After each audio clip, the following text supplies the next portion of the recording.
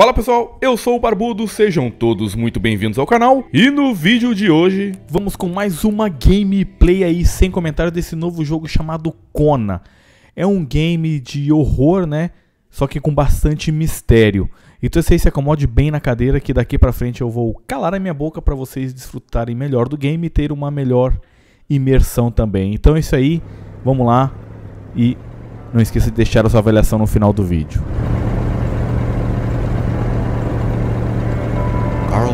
Sought information for a living.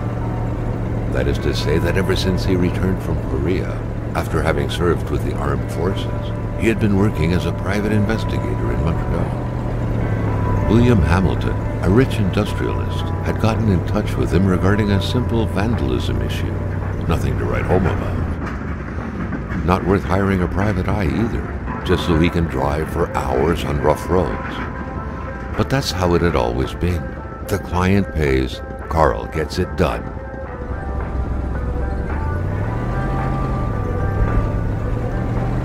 They had set up to meet at the general store, his client's business. Well, actually the entire village had William Hamilton's name written all over it.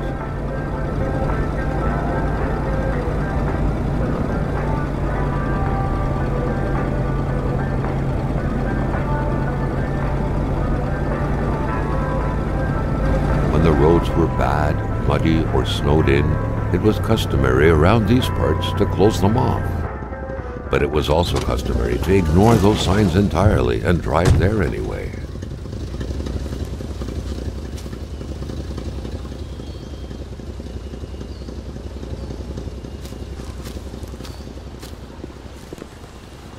Hamilton never mentioned a road-blocking barrier.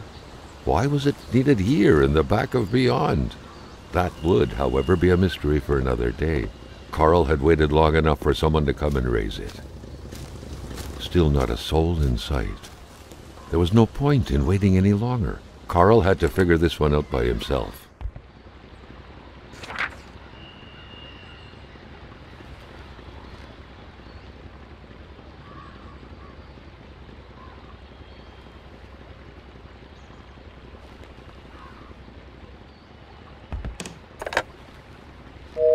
Hamilton no doubt knew who managed the barrier. Carl wanted to give him a call, but that would have been too easy though, as sure enough the line was acting up.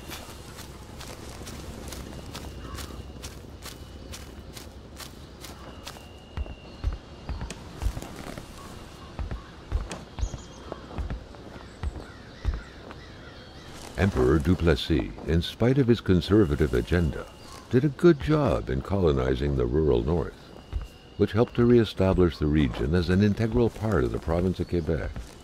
The blue fleur-de-lis could be seen fluttering in the wind here and there, taunting the red Canadian flags on the other side of the province's boundaries.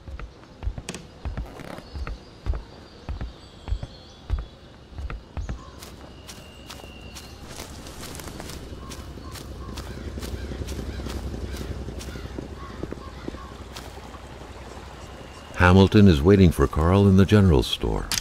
It was time for him to get down to business.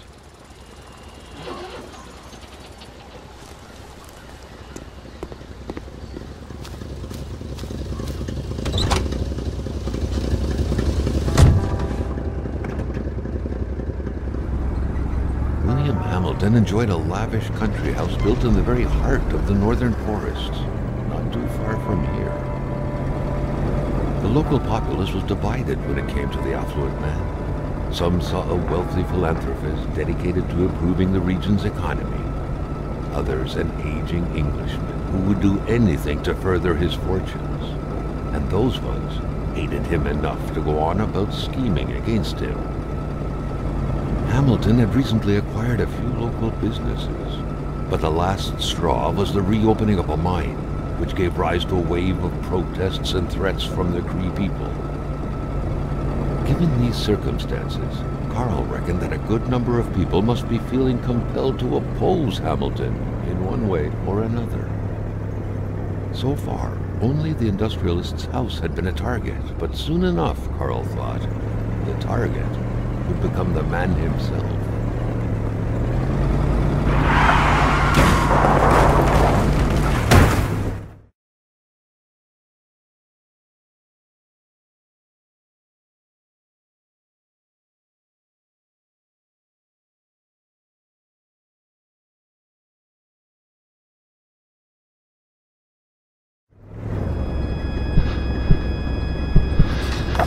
Carl needed to get out of there.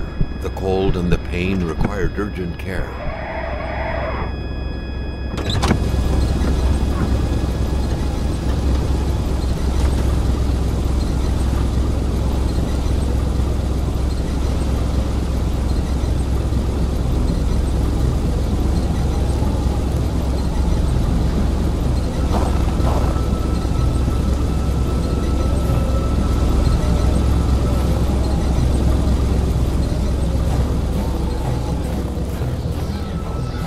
The driver had taken off.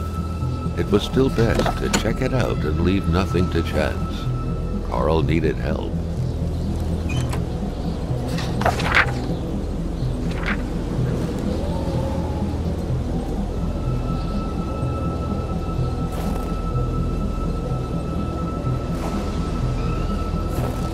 Complaining was not in Carl's nature. It would take more than light injuries to interrupt his investigation.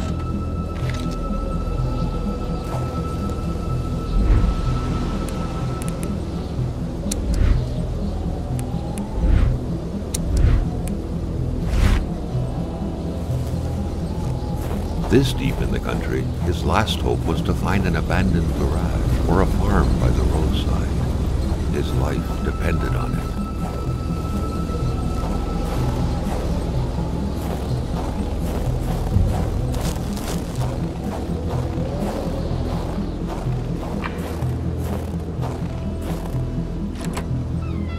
It was so cold. Already Carl did not feel his toes anymore. Even better than he had hoped, Carl Faubert had succeeded once more, and was now on his way to new adventures.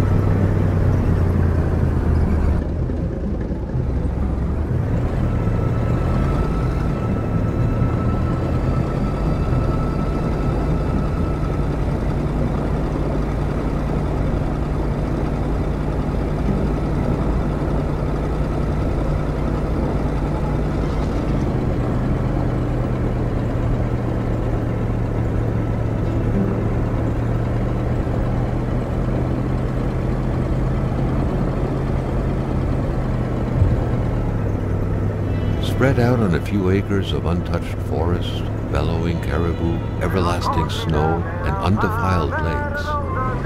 The Manistan region was no tourist hub. It was said to have been populated for millennia by Cree people, and ever since the industrial era, by the metal mining industry.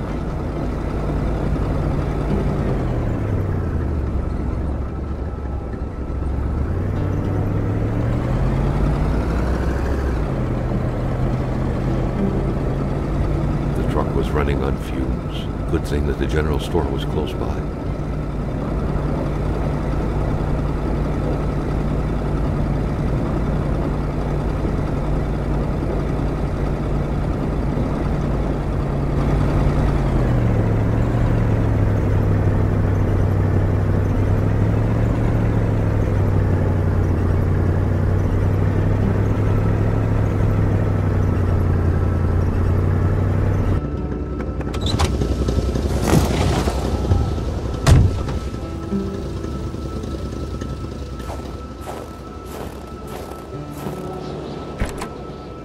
A milkman had to drive by every week to fill the bottles.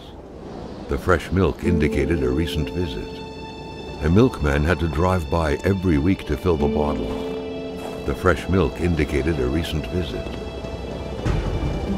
Something fell to the bottom of the box.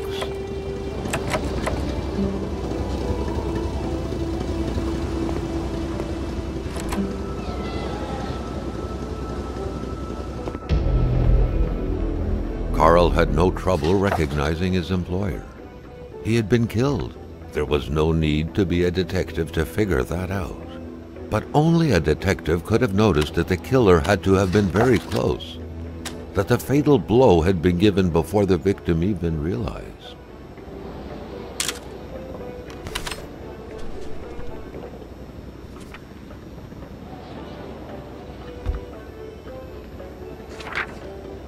What could be inside that envelope? Carl was taken aback. He knew this address. It was said to be the address of the P.O. box for the Canadian Secret Service.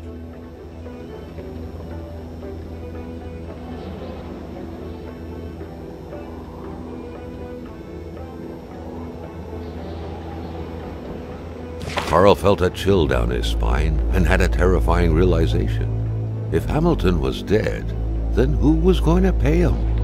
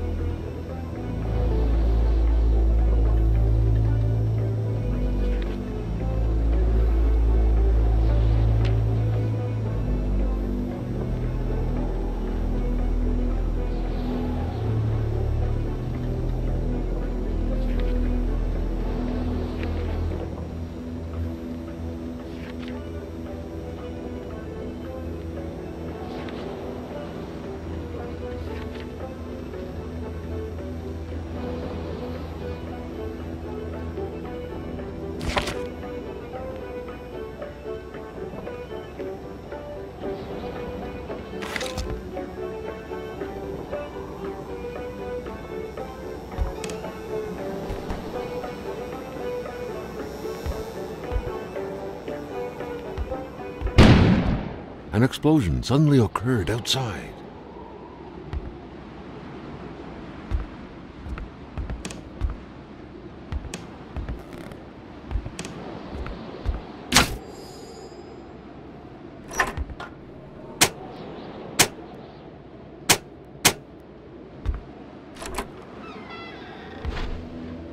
Maintaining his composure, Carl recalled something from his military training.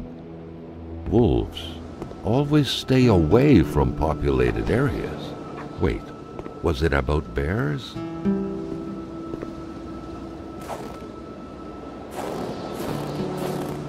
Carl was used to strange phenomena, but a chunk of ice like this, as if an iceberg came out of the ground, that was a first.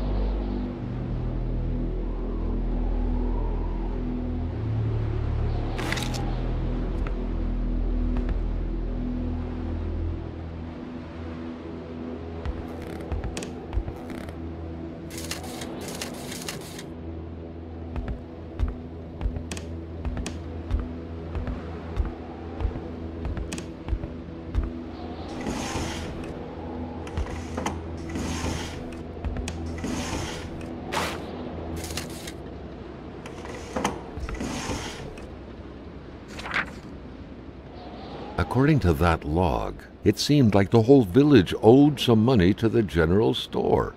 Carl was far more interested in the bunch of nearby addresses he had just gotten his hands on, though.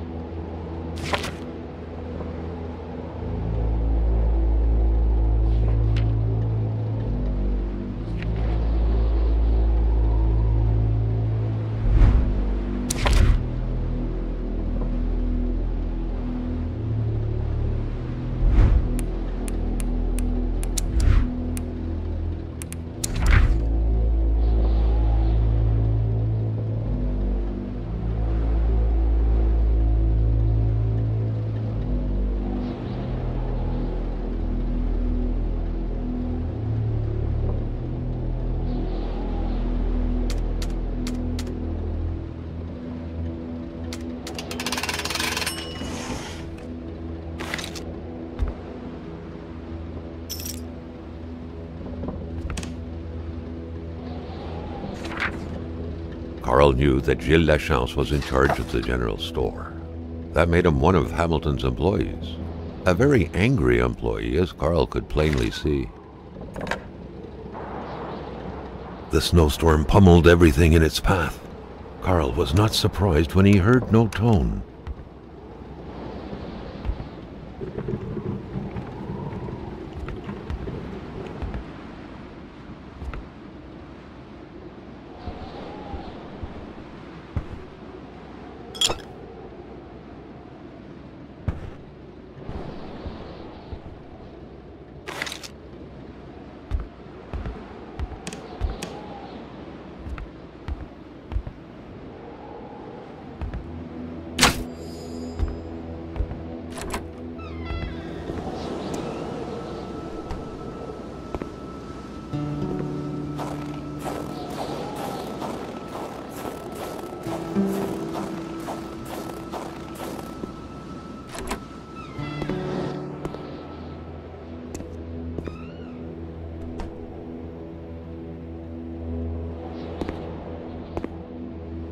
The crowbar was stuck under the lift.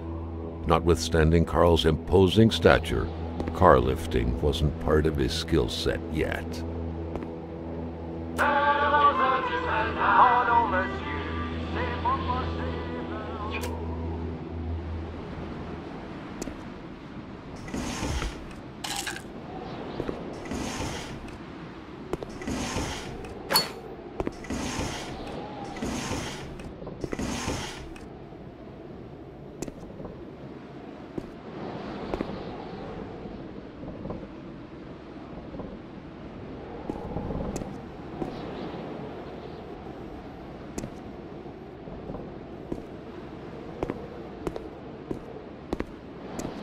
The crowbar was stuck under the lift.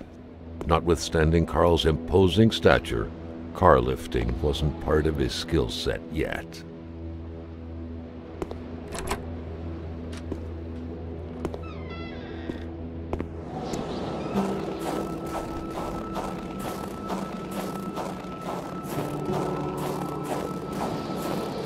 Carl felt that the store and its surroundings still held their secrets, and he didn't like to miss out.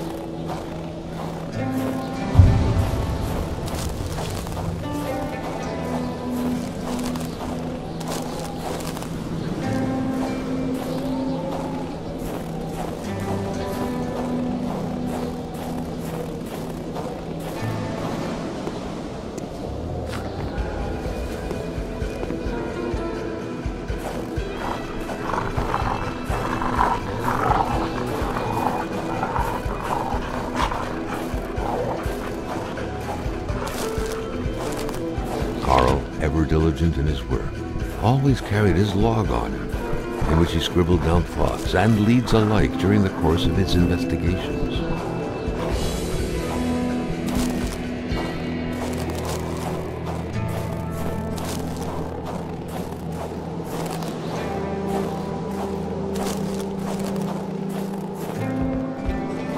It was so cold. Already Carl did not feel his toes anymore.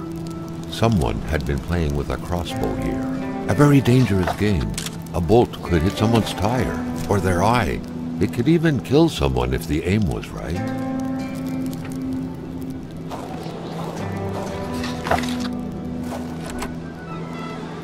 Without a single window to brighten things up, the inside of the cabin was almost pitch black. Beware of close encounters of knee and furniture.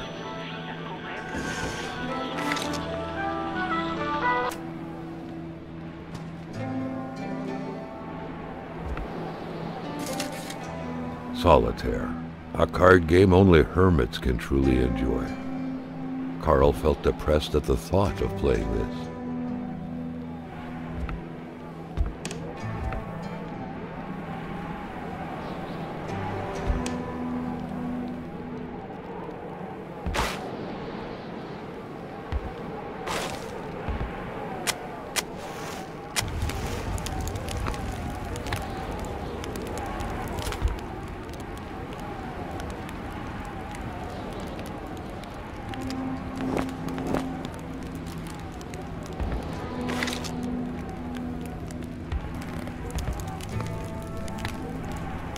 Everything was set up for a well-deserved snack.